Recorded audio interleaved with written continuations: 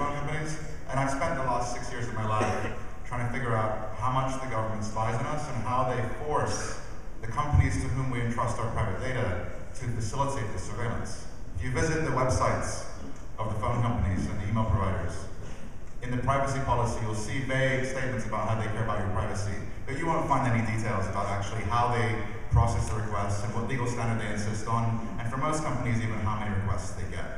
And so the method that I've used to get data for the past three or 4 years, later into the project, were sort of three methods. So the first is that I filed countless FOIA requests, which, by the way, is really, really easy to do, and I highly recommend it. If you have a blog, you can usually claim that you're a member of the press and not pay any fees.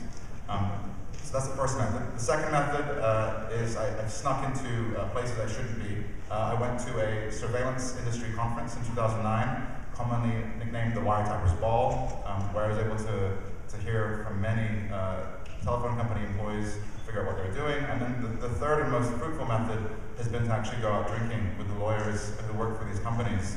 And it turns out they really dislike having someone listen to what they do at work all day. So let's talk briefly about what happens in these firms and what they're able to provide.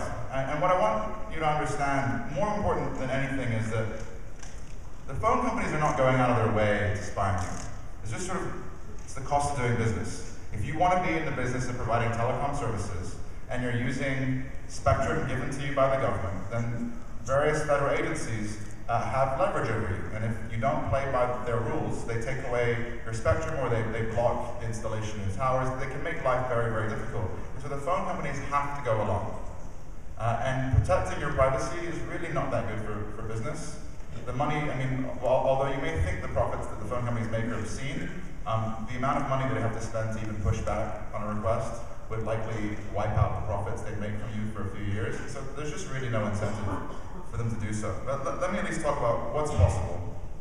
So largely I'll focus on location data. So we all carry cell phones right now, and the phones are constantly transmitting to towers, particularly if we have smartphones and there are data connections.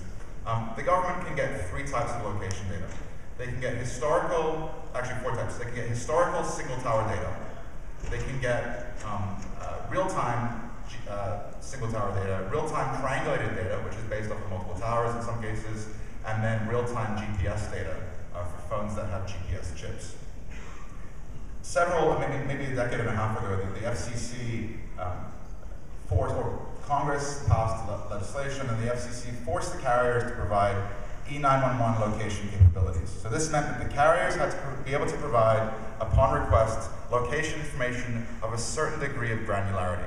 But the FCC left it to the carriers to figure out how they were going to implement that. And the carriers basically split along the CDMA and GSM path. So the GSM providers in the US, which is AT&T and T-Mobile for the most part, they decided to go with estimated time of arrival data. So they install this box on every tower. It's usually made by a company called True Position, and this triangulates the location of your device. It works indoors and it works outdoors, and it doesn't require the assistance of any phone in the field. I mean, it's fairly sophisticated technology. So they decided that they would go with that path. Verizon and Sprint decided that they didn't want to do that, and instead they put GPS chips in every phone. Whether the phone costs $20 or $500, Verizon and Sprint just put GPS chips in the devices, and then upon request, the phone companies can locate individuals. Why does this matter? Why this difference? Well, not every device on the Sprint and Verizon network can provide GPS information. The E911 rules only apply to telephones that you can use to call an ambulance during an emergency, and your laptop or tablet or other data device cannot be used to make calls. And so Sprint and Verizon do not provide E911 capabilities for those data devices. What this means is that when the government wants to locate a data using user, a data using device in real time, they're not able to for those two networks. All right, so what does this mean? The government, and Catherine will walk through the sort of insane legal standards that exist and the ease with which the government can get certain types of data. But what you need to understand is that the government is obtaining vast amounts of location data. Normally, it's much easier to obtain the historical information and the cell phone companies are creating it and compiling it and saving it, so it's just sort of there sitting around. Whereas for the prospective information, the real-time information, the GPS or triangulated data, the government has to ask beforehand. And so you already have to be under suspicion for the government to ever get that kind of data. So it's much easier for them to get this historical stuff. Right, so the companies are receiving all these requests. They're essentially flooded with requests. And the companies receive so many requests that they have teams of people working 24 hours doing nothing but responding to surveillance requests. The numbers vary by carrier, and the carriers have just recently made stats available because of a letter sent by a member of Congress. What we do know is that the total number of requests by US carriers is approximately 1.5 million a year. Sprint receives by far the greatest number of requests of any cell phone company. They receive 500,000 subpoenas alone. That doesn't include wiretap orders, that doesn't include requests for location data, that doesn't include text message information, just subpoenas, which Catherine will probably explain what those can attain. My guess for why Sprint receives 1/3 of the requests nationwide is that Sprint has basically cornered the market in prepaid cell phones.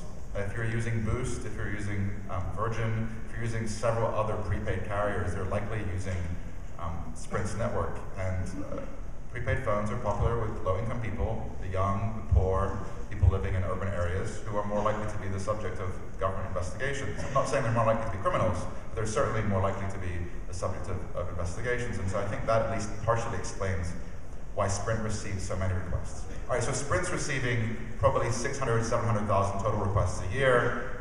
They're the only company that's broken down the number of location requests they've received, which is 200,000 requests over the last 5 years, about 40,000 requests a year. That's a lot of requests for them to deal with, and on top of the 500,000 subpoenas a year that they receive. And so they have this gigantic team. They have about 200 people doing nothing but responding to surveillance requests. And Sprint was so inundated with these surveillance requests that it ultimately decided that it couldn't cope. It could not cope with this flood of surveillance. And so what did it do? It created a self-service portal, a website where law enforcement could log in and get this information whenever they wanted. Now the government would have to satisfy the right legal process, but once they'd met that process with the appropriate court order, they could log in whenever they wanted.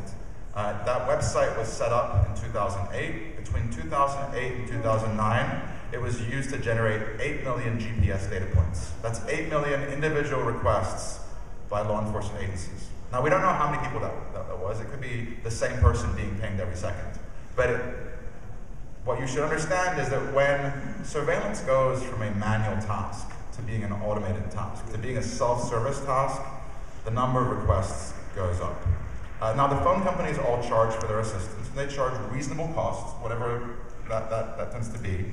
And over the years, as surveillance has gone from a manual task, from someone sitting down at a keyboard and typing in an individual request, to being a wholesale, all-you-can-use model, the costs have plunged. And so just, I think, 7 or 8 years ago, Sprint Nextel charged $150 per GPS ping. Right?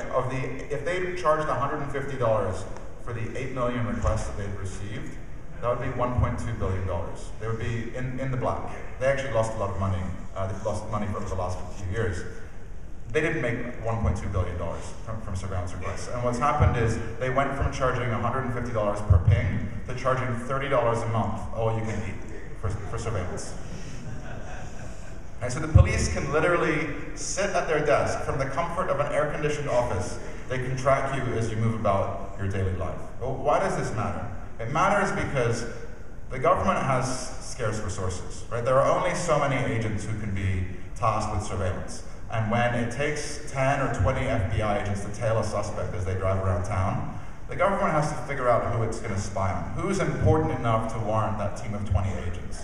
But when a single agent can track 300 people from their desk, just by typing an additional command in on the keyboard, well, then the government doesn't have to think as hard about who it wants to spy on.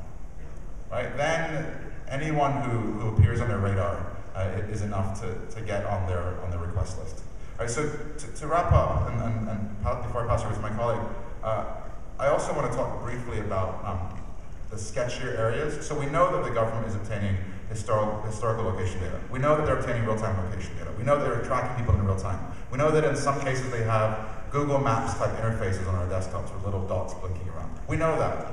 The scary stuff that we don't know very much about right now relates to what are called cell tower dumps. So rather than the government saying, you know what, Ashkan is really sketchy, we're going to spy on him, they say, you know, the people who are near this 7-Eleven, they're really sketchy. So we're going to ask the phone company for the information on everyone who's been near a particular tower in a given hour or two or day period.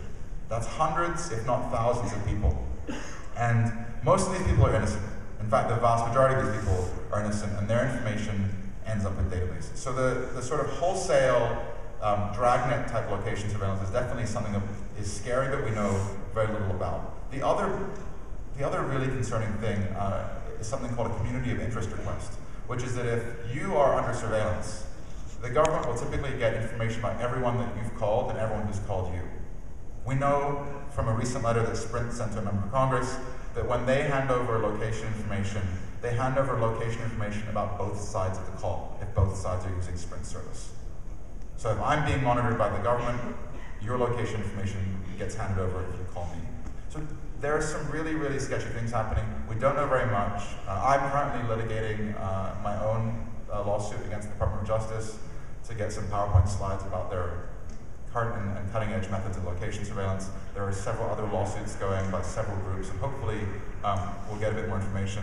The last thing I'll mention before I pass it over, Ashkan teed this up. Several of you, I hope, in fact all of you should, use encryption on your smartphone if it's available.